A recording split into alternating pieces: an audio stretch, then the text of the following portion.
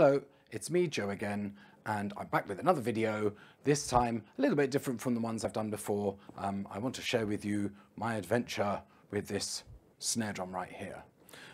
It's a 13-inch by 3 piccolo snare, and I bought it on eBay for £23 brand new, which is amazing. I mean, that's disposable money, really.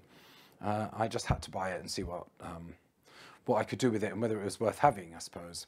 £23 includes the delivery charge, believe it or not. So £23 delivered to my home, and here it is. So not only do you get a snare drum with this thing, you get this strange pair of teeny weeny drumsticks, and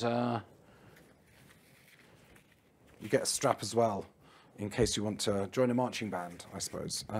So there you go, maximum value from this snare. Get rid of that. This thing is called, it's a Glarry snare drum, and it comes with some very kind of thin heads, you know, sort of diplomat kind of thin. It has an interesting sort of strainer to it. Here, I'll show you a bit better, a bit closer up.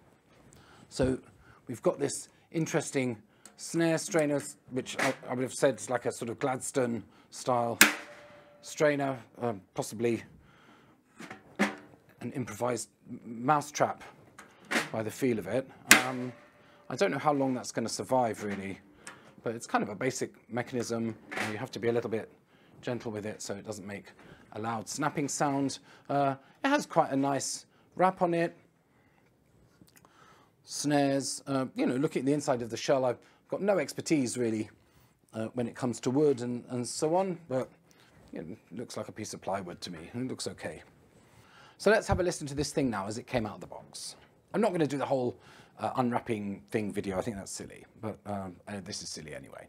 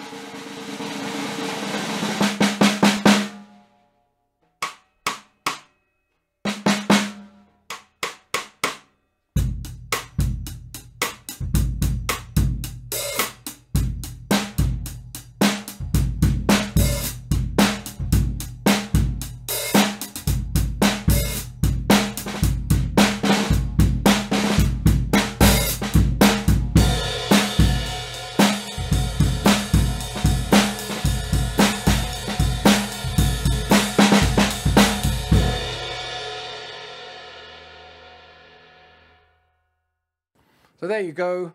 It doesn't sound horrific.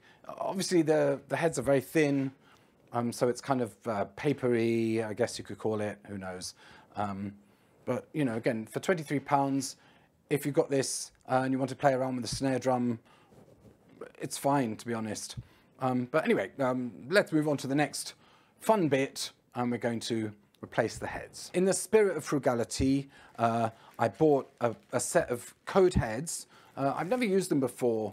The batter is called a code 0, and it has a black ring in the middle, so like a sort of CS style head, and then I've got what's called a code genetic, 3mm snare head is a kind of standard thing I would put on a snare drum. As I say, I've never used these before, but I've heard good things about them.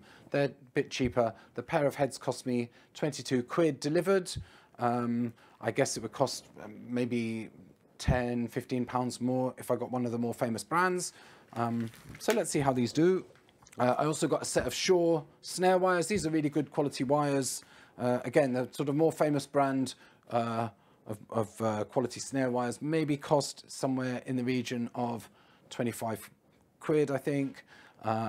These were 16 pounds.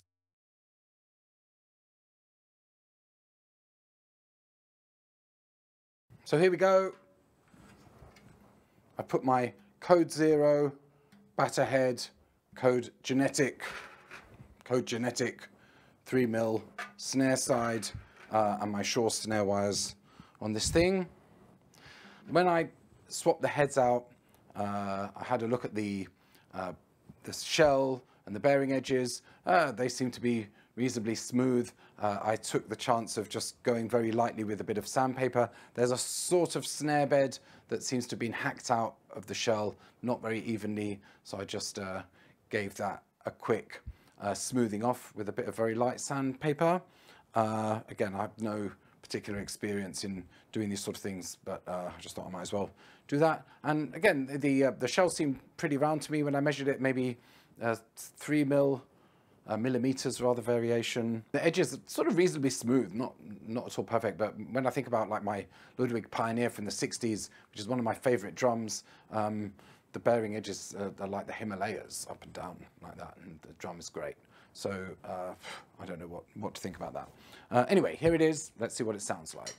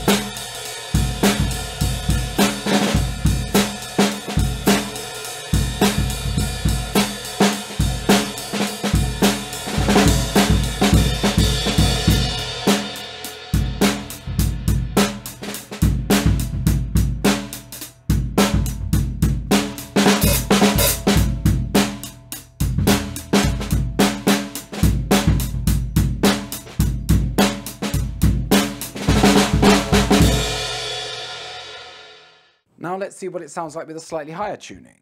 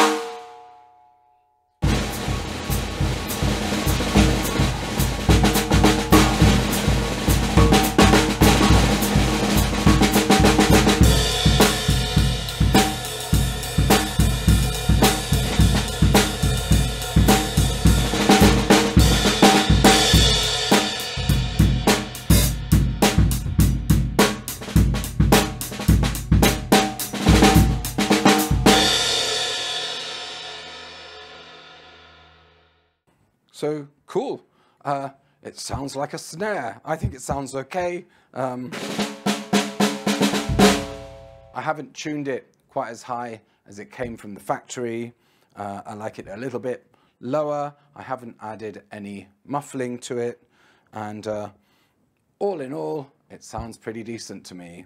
In total, the cost of the snare, £23, is added to by £38 that I spent on the heads and the snare wires. I guess you could probably get away with just replacing the batter and still getting a reasonable result. By comparison, I reckon you could probably pick up a snare similar to this on eBay secondhand, made, you know, a better quality drum, I guess, and then put a couple of heads on it, and you'd probably end up spending somewhere in the neighborhood of, I don't know, 80 to 100 quid, getting yourself a 13-inch piccolo. So whether this is a worthwhile thing or not, and whether it's worth buying yourself a Glarry snare for £23, I don't really know. But there you go, it was a bit of an experiment, bit of fun. I'm going to keep playing this thing and see what it's like. I have a good impression of these heads so far. Maybe I'll get some code heads and stick them on some snares that I'm a bit more familiar with, and see what they sound like. The surface of the thing kind of reminds me of an Aquarian, which has a kind of rough surface to it. It's probably quite good for brushes and so on and so forth. So I might have a fiddle with that a little bit and get some brushes and try it out later as well. Thanks so much for watching. I'm not really sure what conclusions to take away from this experiment and what we've learned from this, but I hope at least you found this entertaining. Basically, I think a drum is a pretty simple thing, and for a lot of applications, a cheap basic snare drum like this, you can still get something very usable out of it. The weak point might be the snare strainer, but if it's strong enough to last, this is an okay drum. Would I necessarily do this? Again, if I had 60 to 80 quid, say, to spend and wanted to get myself a piccolo, maybe yes, maybe no. Maybe I'd try and get a better quality drum secondhand instead. It's kind of cool that you can get something like this so cheaply and that works well enough. So make of that what you will, I suppose. So that's that for today. Now go away and practice.